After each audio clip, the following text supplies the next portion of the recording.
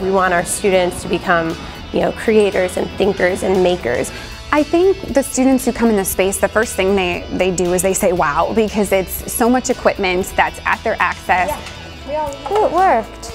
Well, the cool part about a makerspace is it's not really one thing. It can look a variety of different ways depending upon what you have. We decided, what does makerspace look like at Ridge? And we went ahead and we wrote 3 different grants and received those grants. The exciting thing about makerspace is you see a blend of high-tech equipment and also low-tech equipment. So in using the money from the grants and a couple of building funds, we purchased some high-tech equipment. But then we also have some traditional items, craft materials, glue guns, we have hammers, we have pipe cleaners and popsicle sticks. So it's a blend of things that can range anywhere from like craft materials all the way up to some high-tech materials.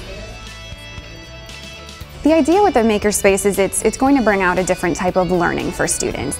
It's a creation zone. It's a flexible learning environment, so students are able to tap into other interests that they have besides some of the things that they're doing inside the classroom. It's not a typical classroom. It's a whole different environment, and kids, when they're in a classroom, have this, here I am in class. It's a setting where I just have to learn, and it almost removes the stigma of being in class when you're going and building and you're talking, and it's not sit there, take notes, listen to the teacher. It's go and explore and have fun, and makerspace is supposed to be fun.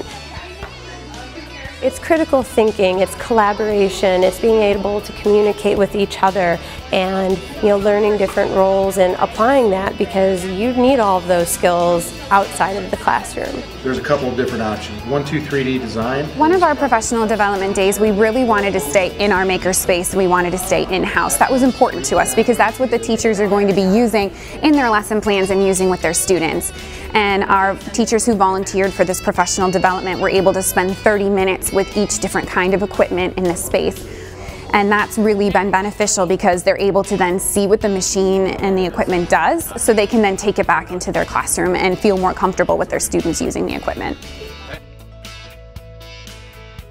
So makerspace in its traditional sense is not supposed to be something planned and super organized. But we realize that working in a public school and with our content standards and some of our standardized testing that we have going on, we need to see how makerspace connects to those things. So the teachers here are spending some time lesson planning and figuring out, how does makerspace relate to my content? How does it relate to specific standards? And they're taking some time here to actually plan that out so that sometime in 2017 they'll be able to implement their lessons. I myself was able to take my math class into, and we used it as a review session using the Makey kits and playing music if they got the answers right, which also tied in our science background of creating circuits. So there's really no right or wrong of what the makerspace looks like, but for us it's a lot of really cool hands-on activities and tools. The thing that I think is most exciting is the opportunity of making math alive.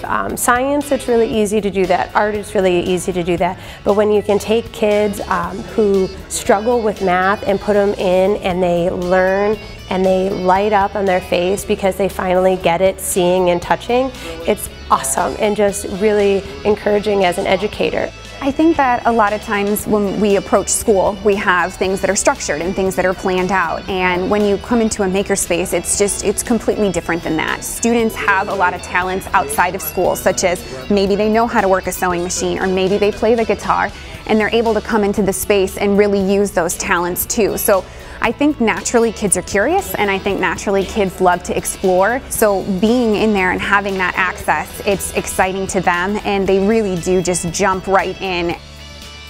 Kids today, I don't think that they understand how many skills there are that they could utilize and create great futures for themselves, and I just think that giving them those experiences is going to benefit them in the long run.